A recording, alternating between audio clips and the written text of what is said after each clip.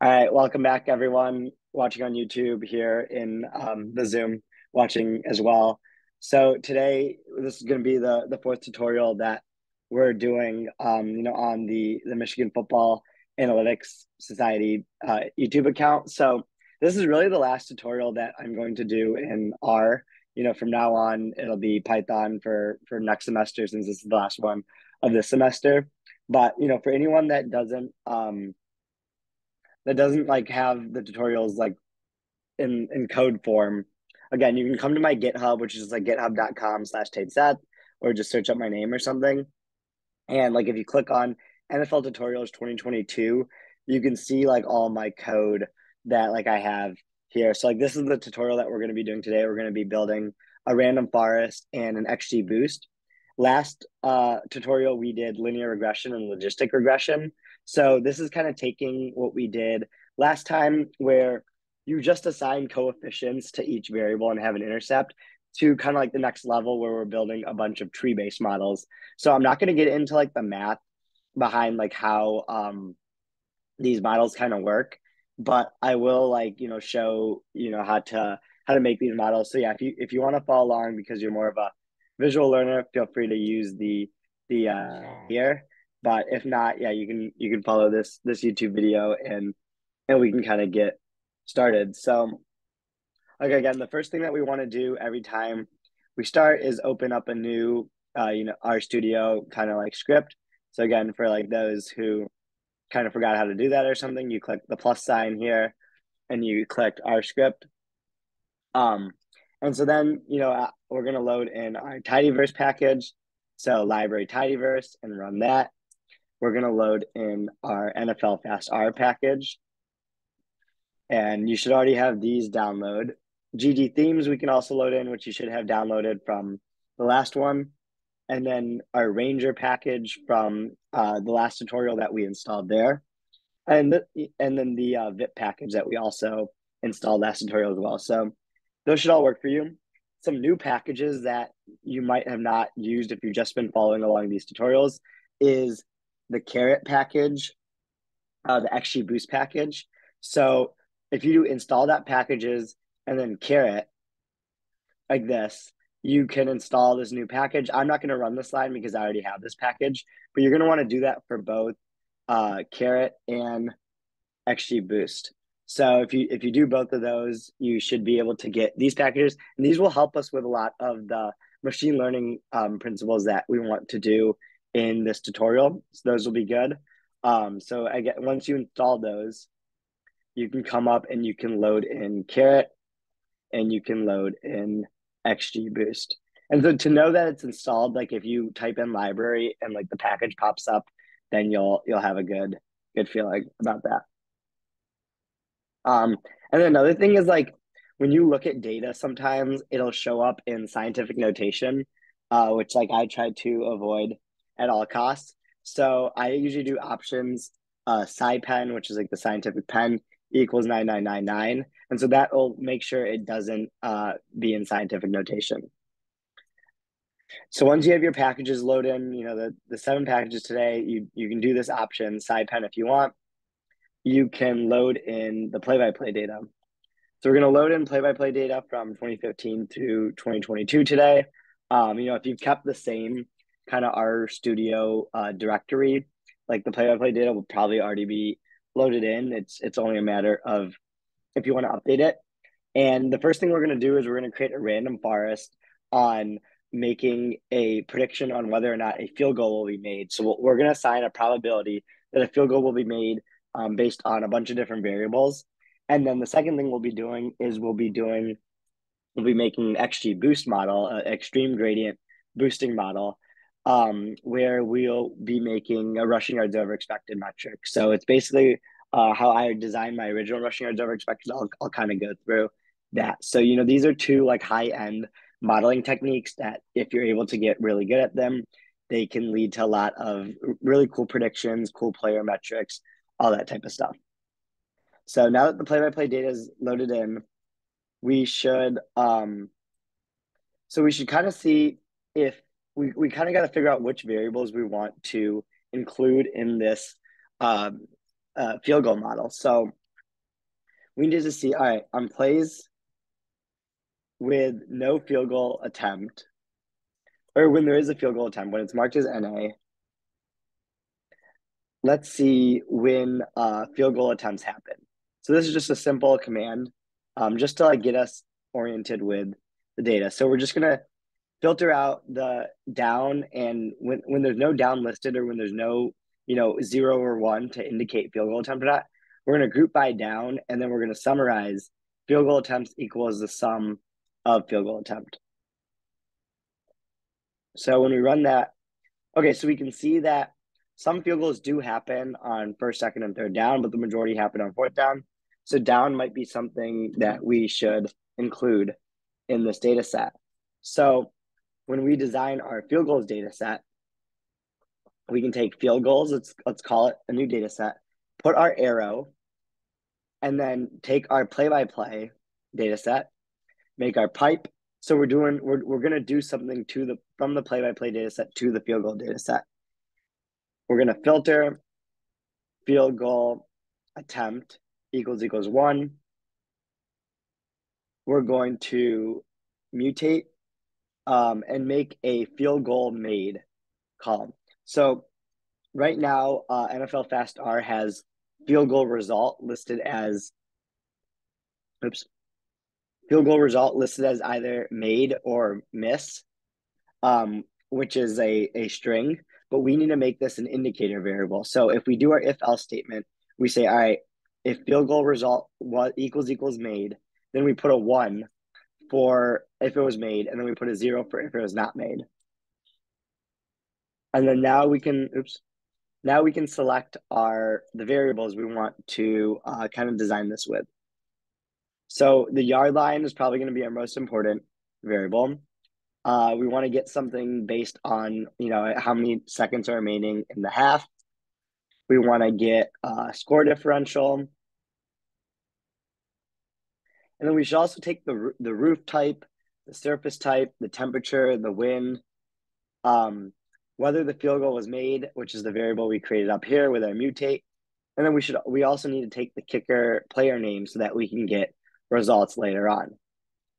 So we run that, and we can come over here in our environment and look at kind of what we have for field goals. So we have a yard line, half seconds remaining, what the score differential was, whether it was outdoors or not, whether it was grass or turf, temperature, wind, field goal was made or not, and the kicker's player name. So it's exactly what we need in our data set. So now let's check which columns have NA. So we do call sums, parentheses, is.NA, another parentheses, put the data set in there, and then have our closing parentheses. Run that, and we can see, all right, so there's 7,871 field goals in the data set. Temperatures missing on 3,052 of them, and wind is missing on 3,352 of them. So, and roof is missing on 91 of them. So 91 is a small enough number to be missing where we can kind of take that out, but we're gonna have to decide what to do with the missing values for temperature and wind. Maybe we don't include those variables in our model. Maybe we replace them with the average value or the median value. That's something that's up to our discretion and kind of involves some creativity in the modeling process. But from a roof perspective, that's enough where it's probably just a data issue where we can just remove it. So we can do field goals, arrow into field goals. So we're just going back into the same data set that we have, and we're going to remove the roof type. Now we can see we lost some data, which is fine because we still have a lot to work with. Now we can see that there's 0 NAs in the roof, so that's good. Now we need to figure out where is the NAs for temperature coming from. So if we do field goals, filter, and this time usually when we do this NA, we put the exclamation point because we don't want the NAs. This time we do want to see where the NAs is coming from. So we do is that NA of temperature on field goal. Let's group by roof to see which roof type maybe is affecting this temperature. And then let's tally. So we can see that's a bunch of different roof types that have NAs for temperature. And so that doesn't really, do us much help in the grand scheme of things. So, just for this kind of analysis, we'll probably just set it to room temperature, 68 degrees. There's more advanced ways of dealing with NAs that I won't get into in this video, but we can kind of just set it at 70, let's say 68 when we get on later. But first we need to check where the NAs are coming from for the wind. So if we summarize and we get median wind here,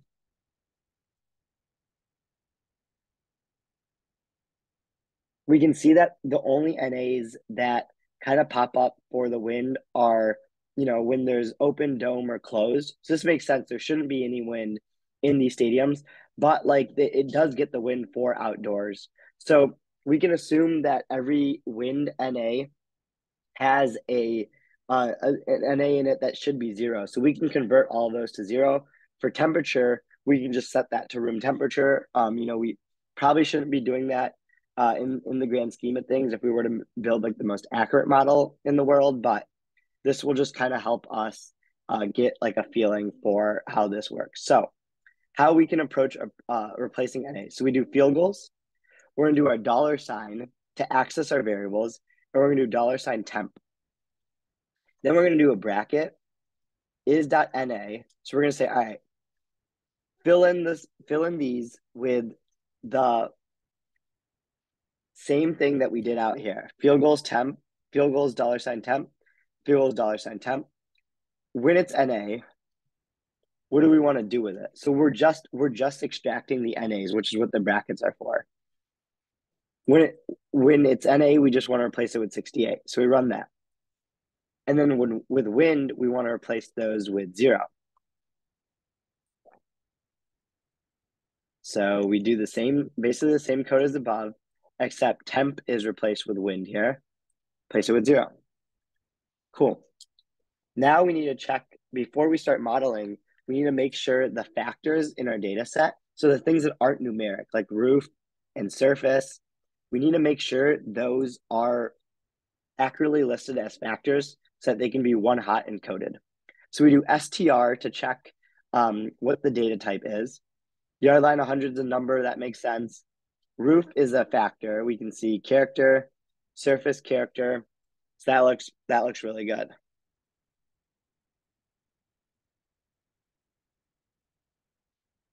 The only thing that is a factor that we're gonna have to account for later is field goal made, but we can do that in the random forest when we build it. Right now, this is a numeric 1 or 0, but we can see that this is a factor. It's like a 1 or a 0. We don't want to treat it like a numeric variable where it's like 1, 2, 0. It's either a binary 1 or 0. So let's build the random forest. So field goal RF. And then this is where the random forest package will come into play. So, you can either do random forest like this, where, it should be loaded in from this Ranger package that we did, or you could use the random forest package and access it this way. I like to use the Ranger package. So I'm going to just type in random forest. And then here's what I was talking about with the factor. So we do as.factor, field goal made. So this is the response. This is what we're predicting. We're predicting the binary 1 or 0 field goal made or not. We're going to do our little enye or squiggly or whatever this is called to get to the variables that we want to predict the response with. So for us, it's yard line 100. It's half seconds remaining. Score differential. Roof, surface, temp, and wind. And then data equals field goals. So we do response, enye, our formula, which is all the variables we want to predict our response, and then where our data is coming from. And so, oh, wait, did I not load the Ranger package? Oh, maybe I should use the random forest. So if you use random forest dot dot or the colon random forest, this will build your field goal RF for you. So we can just check the random forest from the bat. Like it just built 100 decision trees, right? Or sorry, 500 decision trees. So if you just have a very simple decision tree, it just built 500, versions of these, and then we'll average all the predictions together to get a 1 or a 0 for if the field goal was made or not. And we can see here from our confusion matrix in the bottom left, would we predict no field goal to be made, which is this 0? It is actually no field goal made 106 times out of our data set. But what happens is field goals are made so often and misses are usually flukes that there's 1,113 times where we predict the field goal to be made and then it ends up getting missed.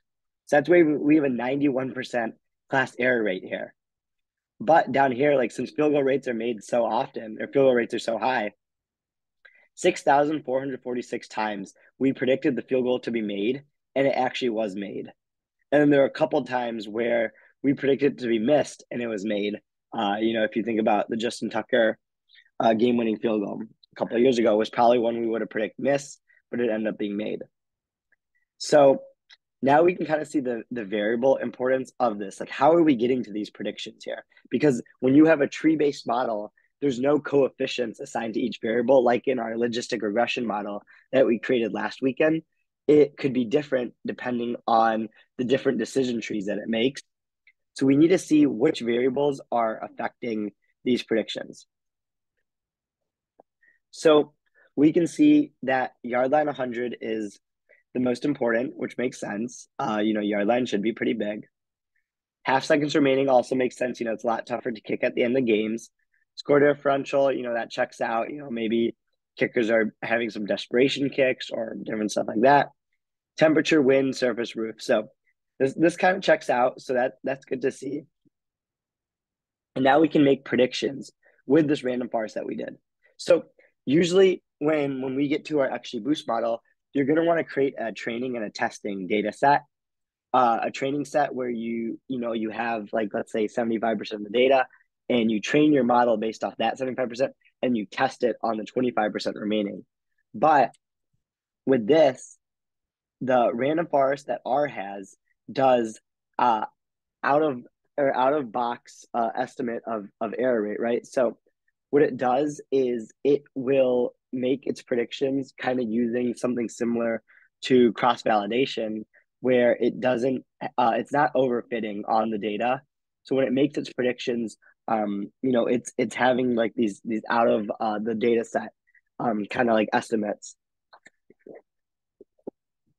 So to make to get our predictions, what we can do is we can do FG and we can do predict field goal RF, and then we have to do type equals prob. And so what type equals prob does is it'll make all our predictions on a scale from 0 to 1. Type equals response means that we're predicting a numeric variable. So it could literally be anything. But type equals prob means we're going to make all our predictions on a scale of 0 to 1. And so we can open up our predictions. We can see, all right, so this one column right here means the chance of predicting a field goal. For this first kick, it was 76%. For the second kick, it was 72.5%, and so on. But this doesn't do anything for us because we need to join it to the original data set so that we can get kickers' names.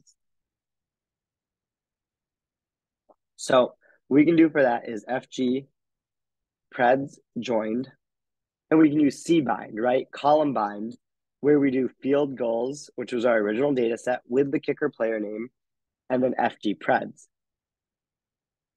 And then now let's just check the leaderboard before we go on to our XGBoost model.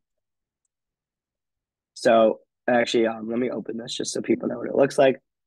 Field goal preds joined. We have all our data, and then we have the chance that they would make the kick or not, and then whether or not they made the kick. So what we're going to want to do is we're going to want to take this field goal made column, and we're going to want to subtract the chance of them making the field goal, which is this 1, because we were predicting a 1 or a 0, so it tells us the chance of 1 or 0. When you do a multi-class, this was just a binary class, like only 2 things could happen on field goals. When you do a multi-class prediction, then you'll have all these different probabilities. So that'll help if you were to, let's say, predict whether there'd be a sack, interception, complete pass, or incomplete pass on a play or something like that. So when we create our now that we've created our join data set, we can do mutate FGOE, which is field goal over expected, field goal made minus 1. But we can't just do 1 because that's the numeric one. We have to do this the kind of like the backwards apostrophe and then 1 to access the data set there. Let's group by kicker player name. Let's summarize on kicks over expected made. So let's see who the best kickers were. And then field goals over expected, take the sum of that.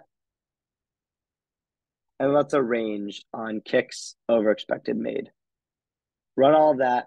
We should see, okay. So Justin Tucker, 23 field goals over expected made since 2015. Harrison Butker, 9.6, makes sense. Graham Gano, Boswell, Prater, cool. That looks good. So again, to like kind of summarize the random forest, we replaced our NAs in the data set. We built our random forest using the random forest package, made this a factor, and then had our formula. Then we did type equals prob to get our probabilities, joined that together, and then did FG preds join on that to get like our kicker leaderboard. And then, if you wanted the worst kickers, you could take the minus sign away on that, and then you can kind of get, Zane Gonzalez, Rosas, all that. But, we want to look at the best kickers. So, and Justin Tucker's on top. So we probably did something right. So that's kind of how to build a random forest. This was using, a binary 1 or 0 variable. We can also, do it, if we were to predict something numeric, we could have gone on a little bit different process, but this was kind of how to do that.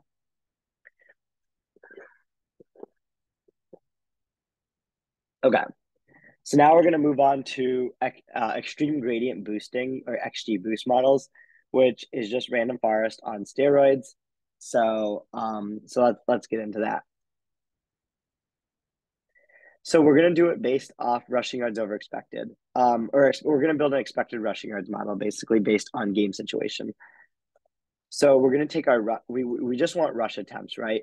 So you're going to want to take our play-by-play data, do our pipe. We're going to say, all right, we just want rush attempts to build our rushing yards over expected, but we don't want QB scrambles because that could throw off the model. Those aren't designed rushes. We don't want QB dropbacks, that maybe have been misclassified as rush attempts. And then since we want to predict how many yards are gained, we can't have NA on yards gained because that's the response variable.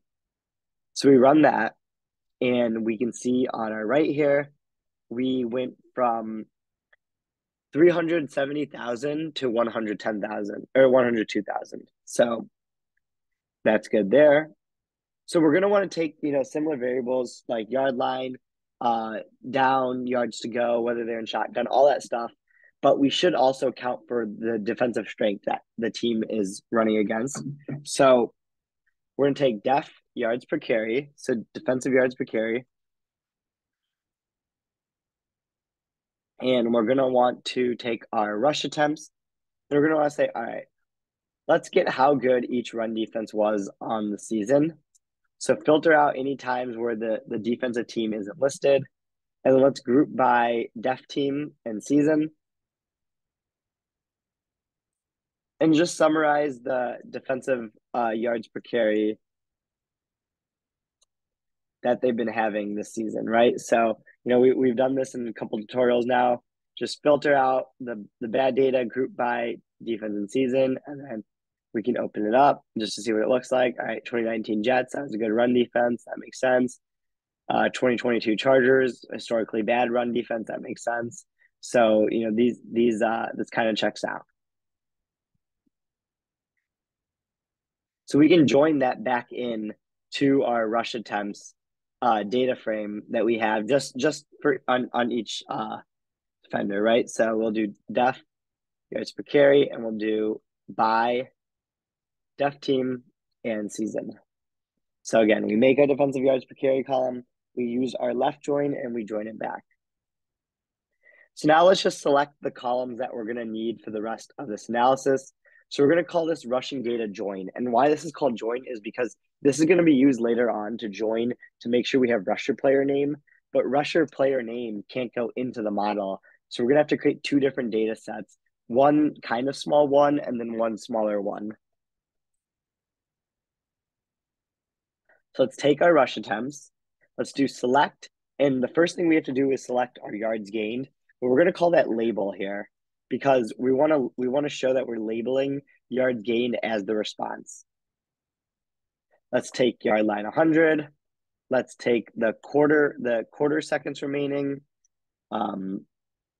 half seconds remaining, quarter, the actual quarter that we're in, the down, the yards to go, shotgun, whether they're in shotgun or not, it might be harder to run out of shotgun. Whether there's no huddle or not, it might be harder to run out of no huddle. The expected points on the play could help. The win probability on the play could help, kind of like get some of the box numbers and stuff that players have. Then we want the defensive yards per carry, rusher player name, and then let's also get the post team and the def team, so the possession team and the defensive team. And we're also going to want to filter and make sure that there's no times where the label, which is yards gained, has an NA. And also no times that down has an NA, since that'll be a factor in our thing. So on rushing data join, we have 102,000 still. So now we just want to create a separate data set called rushes, which is what we're going to use to model, where we deselect these last three here. But we have to put minus signs in front of them to deselect them. Because we can't put these variables into the model because it will overfit on the results, knowing if it knows like who the running back is. And it'll just be too wide of a data set for each running back to get their own individual column. So that's why we take that out, before we train. Again, let's use our STR to see whether or not there was any factors or not. And there is, right? So like down is a factor. Like you shouldn't treat first down, second down, third down as one apart.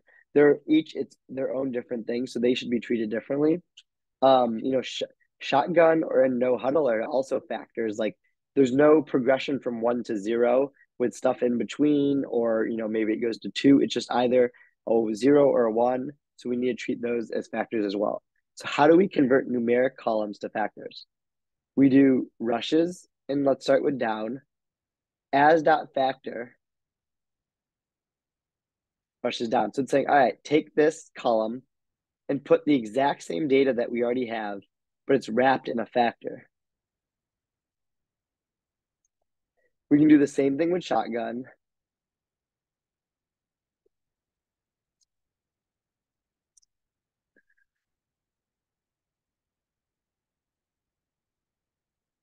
But we can do the same thing with no huddle.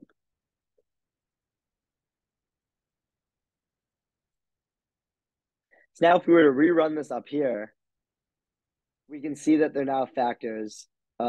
Factor with 4 levels for down. Shotgun has 2 factors, and no huddle has 2 factors. So now what we're gonna have to do this something called one hot encoding. So basically what this does is this data set rushes has these factors like down and shotgun and no huddle that need to become their own columns that indicate whether or not they're each other. So what we can do for that is this is a machine learning technique that you can also use for categorical variables, like when we had roof or temperature. When we're creating XGBoost model, we'd want to one hot encode these and make sure that they each have their own column. So we're going to do the same thing here.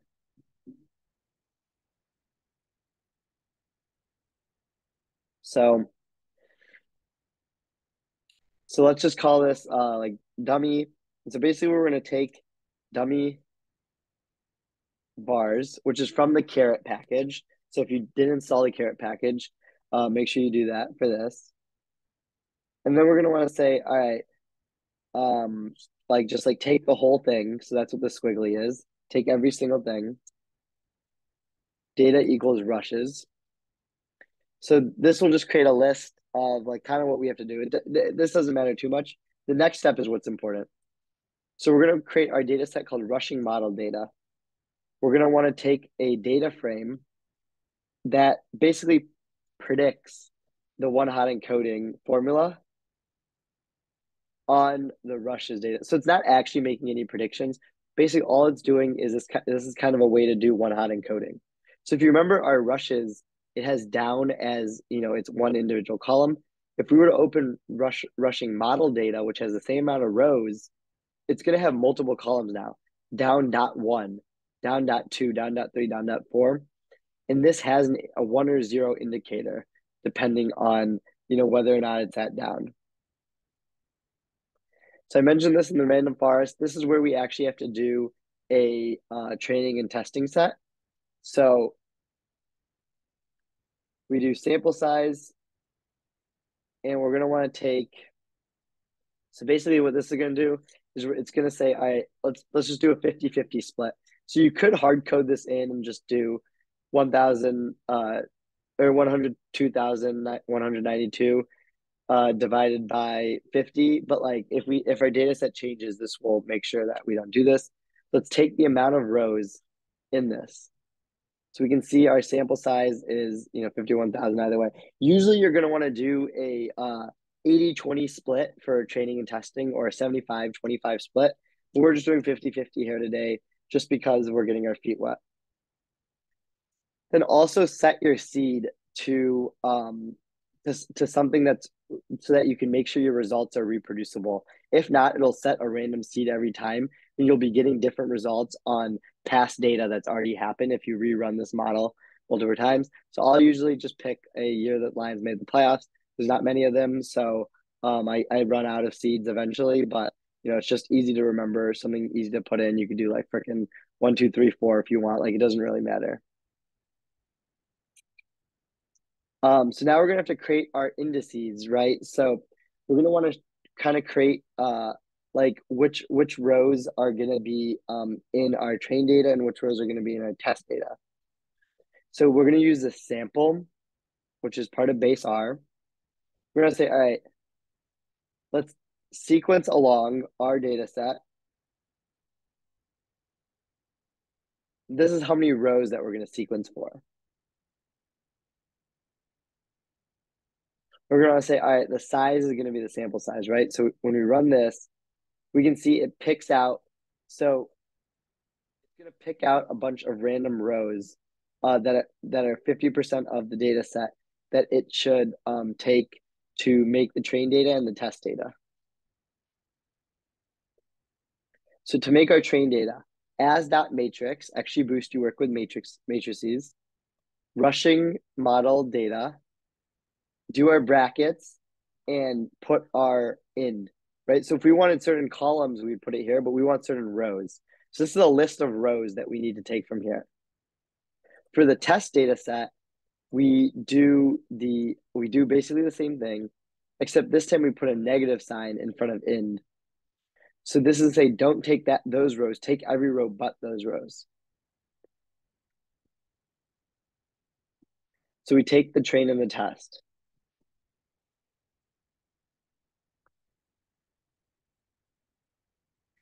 So now we can kind of go build our model. So first, this is gonna be important later. We're gonna check how many rows there are and how many columns there are. So that's the dimensions. We're also going to make sure that it all looks good. So yeah, we have our label, we have our variables that were one hot encoded, and then we have our other variables. So let's make the model. So our YOE model, we're going to want to take XGBoost. We're going to want to say, all right, we want the data in the XGBoost model to be train. And we're going to want to say, all right, we're going to take each column. Remember how here we did the row? So that's why we did bracket and then the thing that we wanted before the comma. Here we're going to do just comma because we don't want any rows. We have all the rows we need.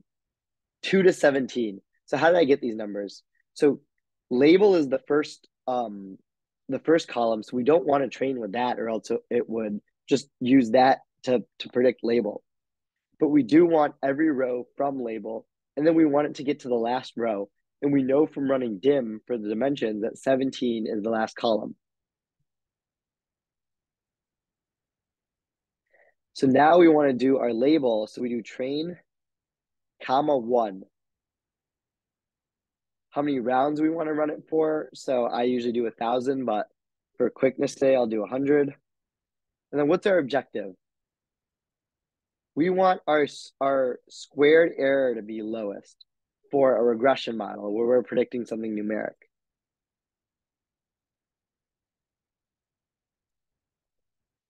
If it's training really well and the squared error is not improving, we can just stop it after 3 straight rounds of training so that it doesn't train forever. And then these two things, max depth and ETA, are things that you would tune with hyperparameters if we were getting really advanced today. But for now, you can just set it as, kind of 0.25. The max depth is how deep each of the decision trees will go. And then the ETA is kind of like relating to like the training aspect of things. So this is how to make an XGBoost model right here. Like this is very powerful, and we're going to be able to see how quickly it runs when we run all that. So this is the train root mean squared error that's showing up. So we can see that, as it builds each tree, it gets a lot smarter. It was its average error was 6.67 at the beginning, and it ended at 5.3. So if we train this, 10,000 times or something similar to that, like it could get really good. It would just be very computationally intuitive for the computer.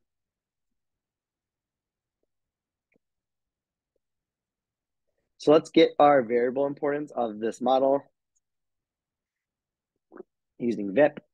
So the expected points on the play is really important for predicting how many yards a running back will end up rushing for. Same with the win probability, the yard line, the defensive yards per carry, time, all that stuff. So that looks pretty good. The best thing I think you can do is you can see any of the trees that you want, because we just built 100 decision trees. So you can do XGB, which stands for XGBoost, .plot, .tree. Say what our model is. So our model is our YOE model. And then we can just look at any tree we want just to like see what's up there. So we can see on this tree here, we have to make it bigger. This is how our decision tree works. It'll start, it's probably gonna be hard to see on YouTube, but it starts on the yard line 100. It says if it's less than 9.5, go down the top side of the tree. If it's greater than 9.5, go down the right side of the tree. And eventually we work our way to these leaves. And so whatever leaf it ends up on will be the value for that particular tree. And then they'll average all the trees together to get an expected rushing yards value. So let's see how our model performed, right? So let's make our predictions. So we're going to do pred XGB, predict the RYOE model on the test data set.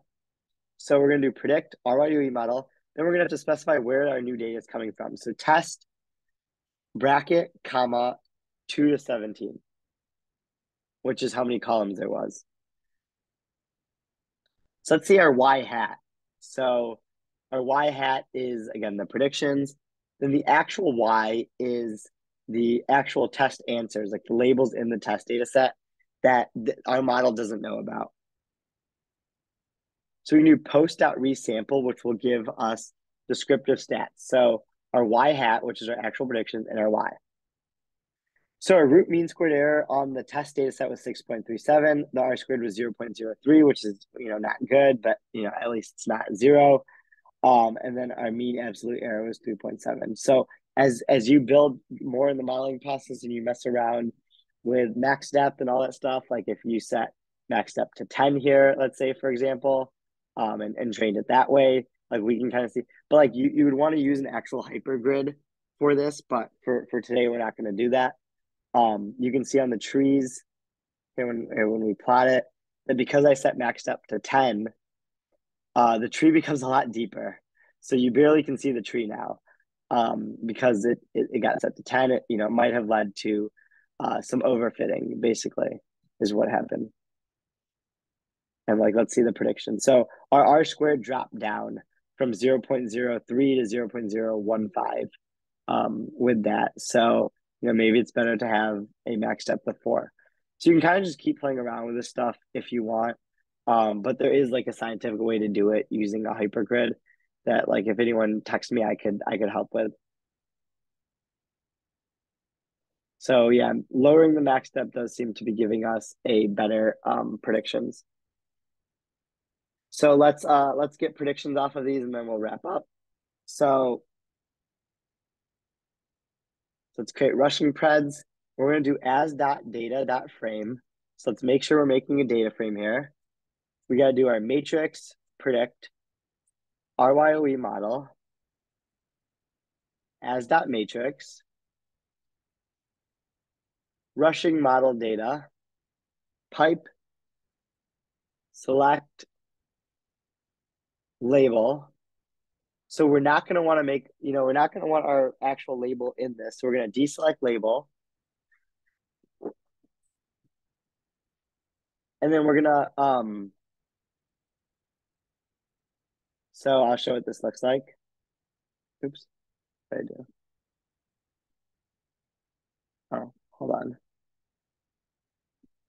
Oh, I have to have pipe here. Okay.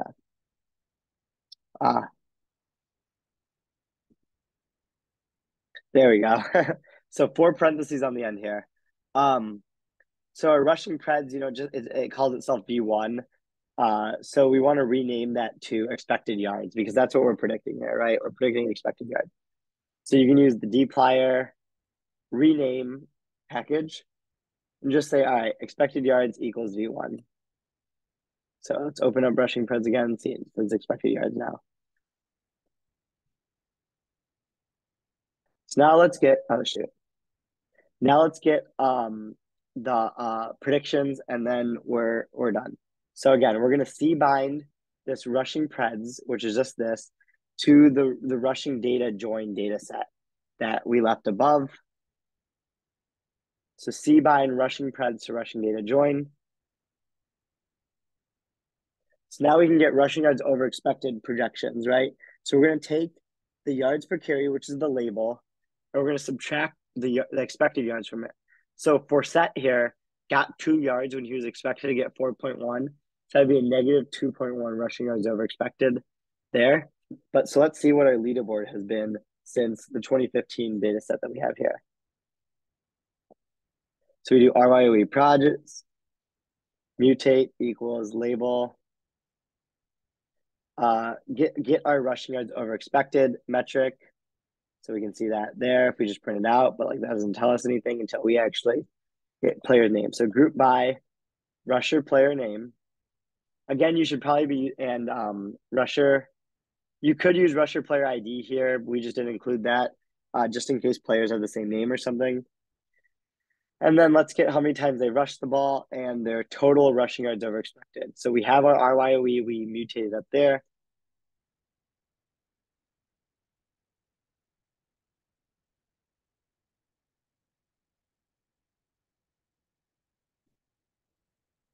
And then arranged by total rushing yards over expected.